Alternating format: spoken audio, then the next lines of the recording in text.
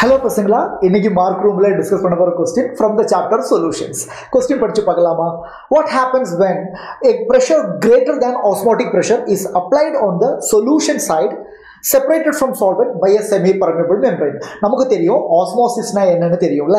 Whenever there is a separation between a solvent and a solution, solventல இருந்து solvent molecule solutionக்கு pass ஆகும் through the semi-permeable membrane. அதை stop பண்றதுக்கு solution sideல நாம apply பண்ற பிரஷருக்கு பேர் தான் osmotic pressure. But if the pressure applied is greater than osmotic pressure, என்ன நடக்கும்?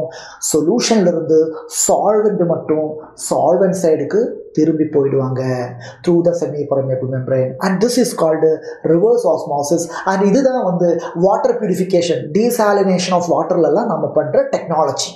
ஓகேவா? அடுத்த क्वेश्चन என்ன? acetone is added to pure ethanol. what happens?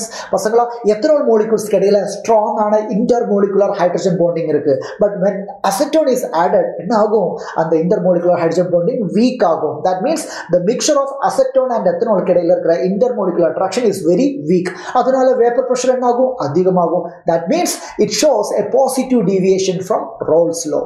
that's it. thank you so much. இன்னொரு क्वेश्चनல பார்க்கலாம்.